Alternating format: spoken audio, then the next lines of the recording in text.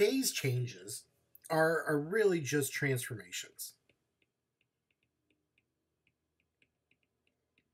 So what makes it different, makes it a little bit different from what we've been seeing so far, these other transformations, is that phase changes are going from one phase to another.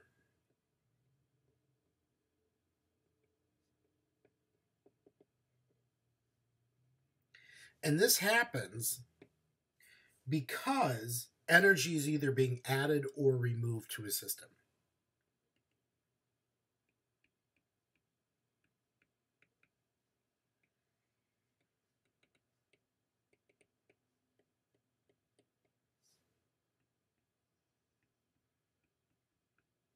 Okay, and usually this energy we say it's going to be heat. Heat's going to be added or removed. So there's three main equilibria or transformations that we want to take a look at. And these are all known as dynamic equilibria.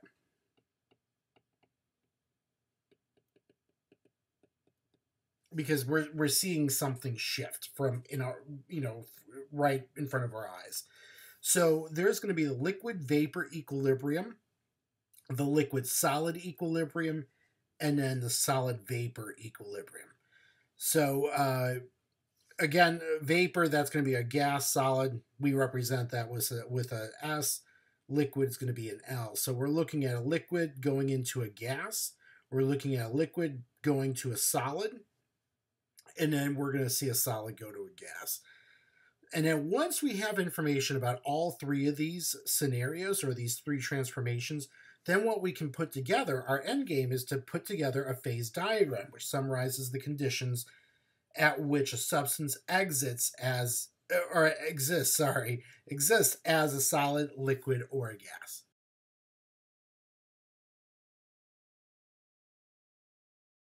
Okay, so let's talk about our first transformation, going from liquid to the vapor or gas phase.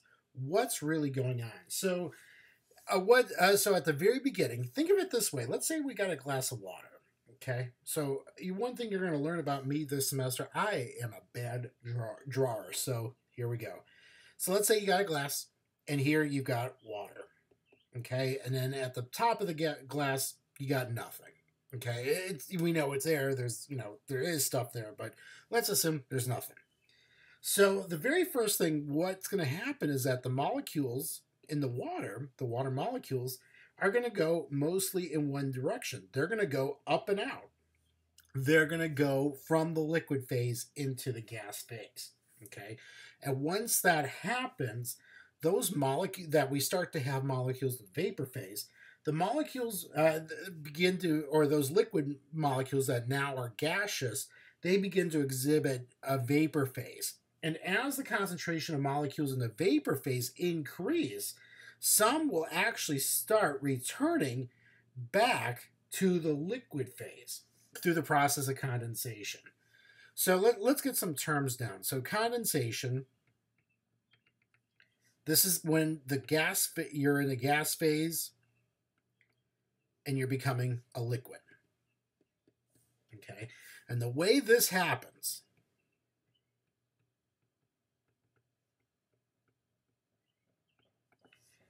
a molecule strikes the surface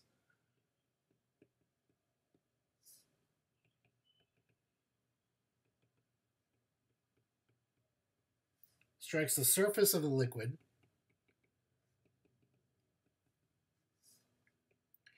and becomes trapped by the intermolecular forces in the liquid.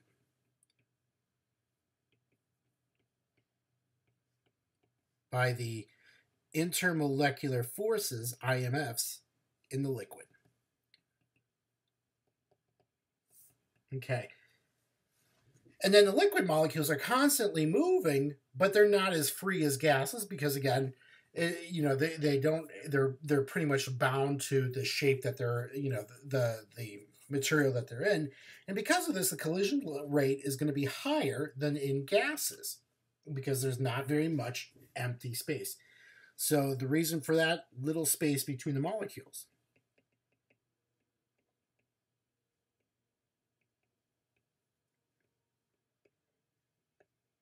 Okay. And once molecules, or when molecules have sufficient energy to escape from the surface, a phase change occurs. All right, so let me write this down and I'll kind of explain this a little bit. So when molecules have sufficient energy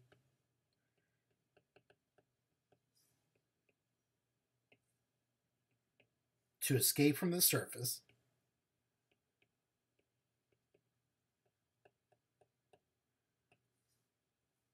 a phase change occurs.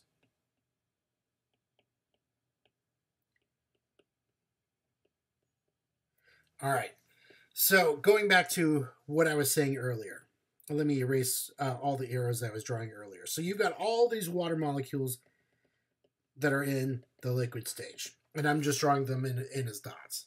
Okay, so let's say this one, and I'm going to circle it right there, that one wants to go from the liquid stage to a vapor stage. The only way that's going to happen is for that molecule to gain enough energy that it's going to break all of the intermolecular forces that's holding that molecule in. So how does a molecule get that energy? Heat.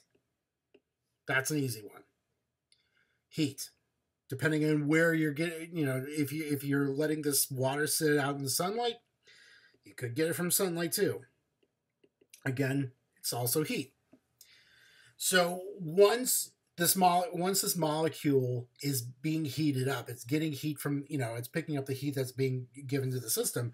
Eventually, once it has enough energy to break all the intermolecular forces that's holding it back, it can transfer, or it can move from the liquid stage to the vapor stage.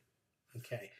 So the process by which a molecule goes from the liquid moves from liquid to vapor, we call that either evaporation or vaporization, either way. Okay. And so what we're looking at, these two pictures right here, these two graphs, are basically talking about that process of evaporation. So you'll notice that you've got a curve, and this is going to be measured at a certain temperature and time. We call that T1. We don't know what that temperature is.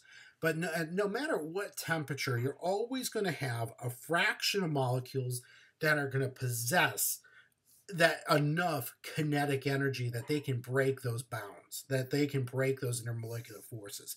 And so that fraction of the molecules that can break the intermolecular forces, we color those in pink. Okay.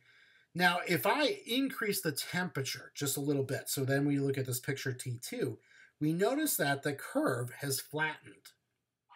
Okay, so the temperature has definitely increased, which means that you've got a wide variety of molecules with varying energies. But as the temperature increased, so did that fraction of molecules that also has that amount of energy. Okay, so the rate of evaporation is constant at any temperature, and the rate of condensation increases with increasing concentrations of molecules in the vapor phase. So evaporation, the rate of evaporation is going to be constant. It doesn't go up, doesn't go down. It just stays flat.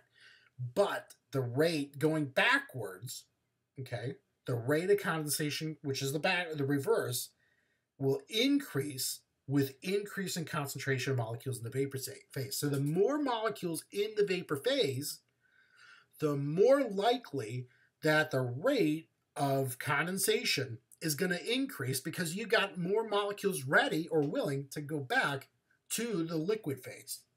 Okay, so what happens when the rate of evaporation and the rate of condensation are equal? Well, when that happens, once the rates are equal,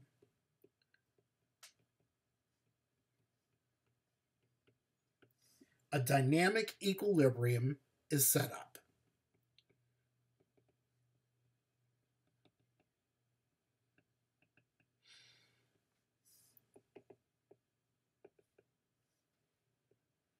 Okay, and that means that the rate of condensation is balanced by the rate of evaporation.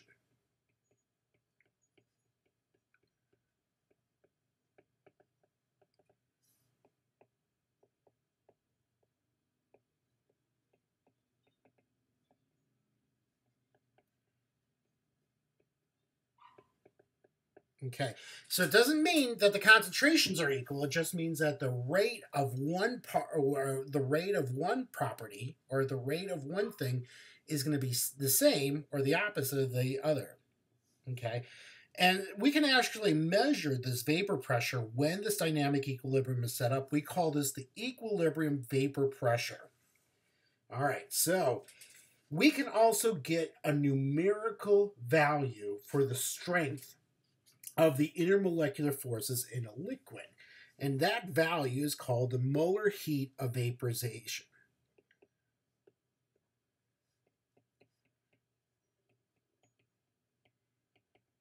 Okay. And so we represent the molar heat of vaporization with the symbol delta H. Okay. And then in subscript, we write VAP. So we call this either the molar heat of vaporization or the enthalpy of vaporization. Either way you want to call it. Okay. So let me also write that, enthalpy of vaporization.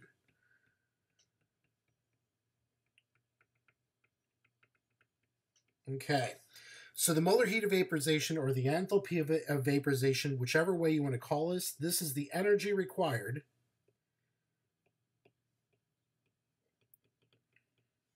to vaporize 1 mole of a liquid.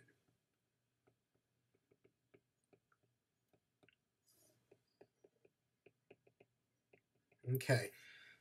Now, this relationship between vapor pressure of a liquid, okay, and the absolute temperature is given by an equation called the Clausius-Clapeyon equation. And the Clausius-Clapeyon equation says this, that if you take the natural log of the vapor pressure, okay, this is going to be equal to the negative molar heat of vaporization, okay, delta H vap, divided by the products of R times T. R is going to be, remember, the universal gas constant.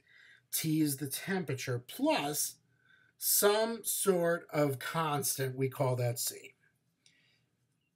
So the way this is set up, this is almost like a differential equation, okay? I'm going to nerd out for a little bit, so get ready. So before we jump into, some derivations and why this equation is kind of cool, let's check out, let's make sure that we're cool in these terms. So P vap, P sub vap, this is called the vapor pressure. Okay. R, that's our universal gas constant. And that value is going to be 8.314 joules per K mole. Now, since it's K, that means our temperature system. T, that means T is temperature. And since we got a K in the R term, that means we're using Kelvin. Okay. And just so we're on the same page, to convert from Celsius to Kelvin, we take the degrees Celsius and then add 273 to it, and that gives us the degrees Kelvin. All right, so there we go. So if we take the natural log of the vapor pressure, that's going to be equal to the negative molar heat of vaporization divided by the product of the universal gas constant times the temperature, okay, plus some sort of proportionality constant C. Now, we don't know what C is because we've got to identify that. So let's see if we can rearrange this equation a little bit. Now, what's really nifty about this equation is that this almost, if we were to graph this almost takes the form of y equals mx plus b. Okay, which mx plus b, this is the form of a norm. This is usually our form of a normal straight line. Okay, where m is the slope, b is the y-intercept, and then x and y are your variables. X is the independent, y is dependent. So if we can take this Clausius-Claperon equation and we can, use that to create a graph in the form y equals mx plus b, this case, y, if I'm going to rewrite the Clausius-Claperon equation, y would be the natural log of the vapor pressure. Okay. M, the slope, that's going to be equal to the negative molar heat of vaporization divided by R. The X part is going to be 1 over the temperature, because remember the relationship here is going to be the vapor pressure versus temperature. And then the B part, that's our C, that's the constant. That's what we need to define. So that's how this would work. Pretty cool. And one of the big things, this is actually, I'm kind of glad this is coming up a little bit early on in the course. The reason why this course tends to be a little bit more difficult is that we're allowing the mathematics to tell the story. And so this is kind of the story that we're seeing, that there's a relationship here that we're establishing between temperature and vapor pressure. All right, anyhow, so if you know the values of the molar heat of vaporization and you know the pressure of a liquid at a certain temperature, then you can actually use the Clausius-Claperon equation to calculate the vapor pressure of a liquid at a different temperature. All right, so let's say you've got one equation. Let's say you got a temperature and a pressure. We're going to call temperature T1, pressure P1. Okay, using the Clausius-Claperon equation, if we have those two temperatures and pressure, the temperature and pressure here, we would say the natural log of P1 is going to be equal to the negative molar heat of vaporization divided by RT1 plus the constant. And let's say you have another set of pressure and temperature. In this case, P2 and then T2. So the negative log of P2 would be equal to the negative molar heat of vaporization divided by RT2 plus C. But wait, let me ask a question before we go any further. Why is the molar heat of vaporization the same for both of these? That means that the reason why they're the same is that we're not changing the identity of the liquid or the material that we're studying. So that means that this molar heat of the vaporization has to be the same because we're not changing the identity. It's still the same entity that we're studying. So what we want to do is subtract the second equation from the first equation. So you get something like this. The natural log of P1 minus P2 is going to be equal to the negative molar heat of vaporization divided by RT1 minus the, we're going to subtract the other fraction, molar heat of vaporization divided by RT2. Okay, and then you're going to have a plus C. You're going to have a subtracting a minus C, so those cancel out. That's cool. So the way that we would rewrite this new equation is that simplifying everything and using our properties of natural logs, we would get that the log of P1 divided by P2 is going to be equal to the positive molar heat of vaporization divided by R times the quantity 1 over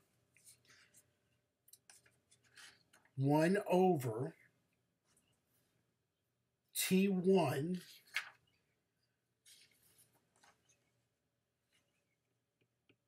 minus 1 over T2. Now, there is another way of writing this a little. So some books will give it to you this way. Sometimes the equation could be given to you like this. The natural log of P1 over P2 is going to be equal to the molar heat of vaporization divided by R times the quantity T1 minus T2 divided by the quantity T1 times T2. Okay, so depending on what book you're reading, you could be given either equation. Either equation's fine. You're going to get to the right number. All right, so let's see how this equation works. Let's see it. Let's play this out. So here's our question. The vapor pressure of ethanol is 100 millimeters of mercury at 34.9. I wrote over that. So let me erase this a little bit. All right. So 34.9 degrees Celsius. What is its vapor pressure at 63.5 degrees Celsius? The molar heat of vaporization for ethanol is 39.3 kilojoules per mole. All right, so we got some information. Let's see what we got. We're told the molar heat of vaporization is 39.3 kilojoules per mole. Okay, we know that T1 is 34.9 degrees Celsius. And if we convert that to Kelvin, that's going to be 307.9 Kelvin. The P1 that goes along with that is 100 millimeters of mercury. The second temperature is 63.5 degrees Celsius. If we convert that to Kelvin, that would be 336.5 Kelvin. P2, that's what we're looking at. That's what the problem's asking us. Okay. So that's going to be our question mark. Now, there's one other piece of information that we do know of. We know that the universal gas constant is 8.314 joules per k mole. All right. So here it is. We're solving for P2. So if this is our equation, let me rewrite again. The natural log of P1 divided by P2 is equal to the molar heat of vaporization divided by R times the quantity T1 minus T2 divided by T1 times T2. So that's the equation we're working with. Okay. Now, one thing before we jump into this. If you take a look at that R value, it has units of joules per k mole. The molar heat of vaporization has units of kilojoules per mole. So we want to make sure that that R value is going to agree with whatever the molar heat of vaporization is. So I'll tell you what, let's convert the molar heat of vaporization back to joules so that way the molar heat of vaporization and the R agree with each other. So that means if I rewrite the molar heat of vaporization this time, that would give us 39,300 joules per mole. All right, so let's pop in what we've got. So the natural log, let me draw a line right here. The natural log of 100 millimeters of mercury, that's our P1 divided by P2, is equal to the molar heat of vaporization, so 39,300 joules per mole, divided by our R value, 8.314 joules per k mole, multiplied by the temperatures. So you've got 307.9 Kelvin minus 336.5 Kelvin, which already 307.9 minus 336, that's going to give you a negative number already. Okay, divided by the product of those two, 307.9 times 336.5. Okay. So if we simplify everything on the right-hand side, and what I'm going to do now to make things a little bit easier, I wrote out all the units. I'm gonna drop the units now just to make life a little bit easier. So we've got this left-hand side, which is the natural log of 100 divided by P2. 39,300 divided by 8.314 should give us a product of, or should give us a number of 4726.97. Okay. Everything in the parentheses, the temperatures, if we take 307.9, subtract 336.5 from it, and then divide that by the product of the two, we should get negative 2.8 times 10 to the minus 4th. Okay, so if we multiply those two values out, if I multiply these two values out, the 4726 times the negative 2.8 times 10 to the minus 4th, I get negative 1.323. And that's going to be equal to the natural log of 100 divided by P2. All right, so now we're at that point. We got to get rid of that natural log. So the way to undo a natural log is to take everything on the left-hand side, and that's going to be the exponent for e, the natural number. Okay, so if we take e raised to the natural log of 100 divided by p2, we're going to do the same thing for the right-hand side. So the negative 1.323 is going to be our exponent for e. So if we get that, the e cancels out the natural log, so that way we're going to be left with 100 divided by p2. This is going to be equal to e raised to the negative 1.323. Okay. So now we just got to, get this p2 by itself. So if we multiply both sides by p2, we get 100 is equal to p2 times e raised to the negative 1.323. Okay. What we're going to do then is to divide by the e. So that way we got p2 is equal to 100 divided by e raised to the negative 1.323. And so that final number that we get when we take 100 divided by e raised to the negative 1.323, that number should be about 375 millimeters of mercury. So that's pretty cool. That's how the Clausius-Claperon equation works. Okay, so couple things. One more thing before we take a look at our next equilibrium. Okay, how is boiling point related to vapor pressure? Or how is that related to the molar heat of vaporization? So first off, what is boiling point? Boiling point is a temperature at which the vapor pressure of a liquid is equal to the external temperature or external pressure, which is 1 atmosphere. So how is that related? Well, here's a table of materials. So you've got argon, where you have a boiling point of negative 186 degrees Celsius, molar heat of vaporization of 6.3 kilojoules per mole. If we take a look at something closer to argon, methane has a boiling point of negative 164 degrees Celsius.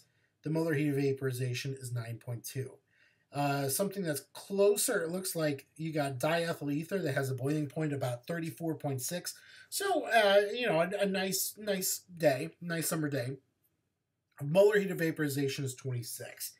And so what we tend to look at is that as the boiling point goes higher, increases, the molar heat of vaporization should also increase. So as you're increasing the boiling points, you're going to increase the molar heat of vaporization. Now, this is not perfect by any means. This is not a 1-to-1 ratio. But if we're talking about generalities, generally speaking, as the boiling point increases, the molar heat of vaporization should also increase. Now, every substance will also have a critical temperature and a critical pressure. Critical temperature is known as the highest temperature at which a substance can exist as a liquid. Okay, so that's the highest temperature that something can exist as a liquid. Now, if you go above that point, the gas phase cannot be made to liquefy no matter what the pressure is. So at that point, it becomes gas no matter what. Okay, so that's like the point of no return unless you cool down the mixture. You also have a critical pressure. And the critical pressure is going to be the minimum pressure that must be applied to bring about liquefaction at the critical temperature. So there's got to be, critical temperature is like the highest temperature that a substance can exist as a liquid. Critical pressure is the minimum pressure that you need to bring it back to the liquid phase at that critical temperature. All right, and with that, now we're ready to take a look at our next equilibrium.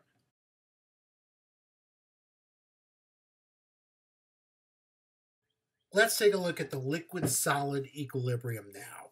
So the transformation of liquid to solid is called freezing. The transformation of solid to liquid is called melting or fusion. And so the melting point, this is going to be the point of a, or the freezing point of a liquid is the temperature at which the solid and liquid phases coexist in equilibrium. So instead of looking at the molar heat of vaporization, we look at the molar heat of fusion. And this is going to be the energy that's required to melt 1 mole of a solid. So if we take everything that we talked about with a liquid vapor equilibrium, and we take what we just, the terms that we just learned about this liquid solid equilibrium, we can put together a heating curve. And this is what a heating curve looks like. So what's nice is that every time you see a straight line here, that indicates that you've got an equilibrium. Or you've got some sort of transformation. Okay, so every time you see a straight line or a horizontal line, that means you've got some sort of equilibrium setup or a transformation. You're going from solid to liquid or liquid to gas. Anytime you see an increase like that, you're only dealing with one species or one phase. Okay. Now you can have something called supercooling, which means that a liquid can be temporarily cooled to below its freezing point. And this happens when heat is removed from a liquid so rapidly that molecules literally have no time to form the structured or the ordered structure of a solid. Now, this is extremely unstable, and usually movement or adding a seed crystal causes the solution to solidify. If you ever, there's an experiment, I don't know if you guys have seen this, where you take a bottle of water. I do not recommend to do this. But if you take a bottle of water, put in a freezer, and you don't open that bottle, so it's brand new, sealed up, all that stuff. You put it in the freezer, and then you take it out. It's still, ice hasn't formed, so it's like pure water. And then all you have to do is like slam it on the counter, and you can see the ice actually form. And so that's kind of what it is. So in order for that solid to form, you need some sort of movement, some sort of bump, or some sort of seed crystal that mimics the structure that you want the the solid to form. Once you have that, then that solid actually forms. It's actually pretty cool.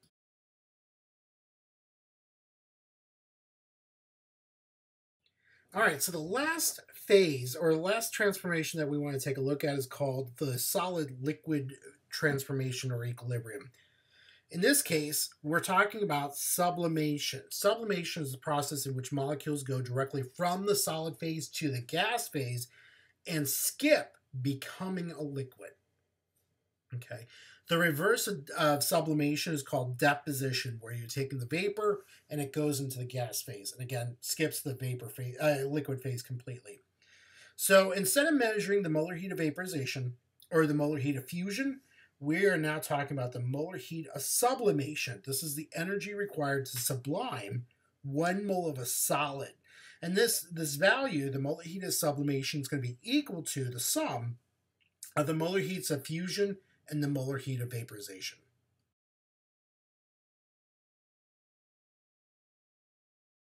We can put all the information that we've talked about so far, the liquid vapor equilibrium, the solid liquid equilibrium, and the solid vapor equilibrium. We can put all these pieces of information together into a single graph, and we call that graph a phase diagram.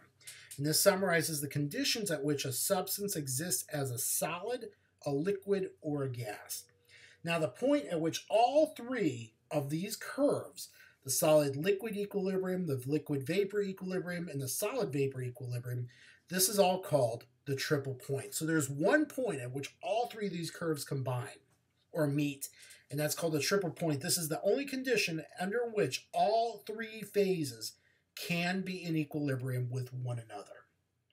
And so now what we got here are some examples of a phase diagram.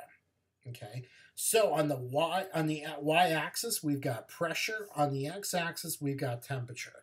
And usually what we do is try to call out what is going to be the liquid phase, or try to call out the boiling point and the melting point. Okay, so you've got the boiling point. Again, the boiling point is the temperature at which the vapor vapor pressure of a liquid is equal to the external pressure. So usually we call that 1 atmosphere. Okay, so what I've done is circle our boiling point. We also try to figure out at what temperature does our material also melt. So we're calling that out as well. Again, that's going to be at 1 atmosphere. Now, we also want to pay attention to the triple point. And so I'm going to circle to that again. The triple point is when all three of these curves intersect each other. So you've got one curve that's going to be your solid vapor equilibrium. Okay, so I'm gonna call that out right here. So that's your solid vapor curve. You're going to have another curve that's going to be a solid liquid curve, and then you're going to have a third curve, which is your liquid gas or liquid vapor curve. Okay, so literally, it's taking the graphs of three plots and putting them together. So we want to identify on a phase diagram. We want to make sure that we can find the boiling point. We want to find the melting point. We also want to find the triple point. Now, the other thing that we also want to identify, which can be tricky, we want to identify the critical temperature. And if we identify the critical temperature, if we can, also identify the critical pressure. Okay. And so that's what we're looking at. Now, what's kind of cool is that usually the solid vapor curve is going to increase. So you're going to have a positive slope. The liquid vapor curve will also increase. So you're going to have a positive slope. Okay. Now, the solid liquid curve usually will be going down, so you're going to have a negative slope there. There is one species, however, where that solid liquid curve actually is positive, and that is for CO2. So the phase diagram that we're looking at on the right-hand side, this curve right here for solid liquid is actually positive instead of being negative. So you have three positive curves here.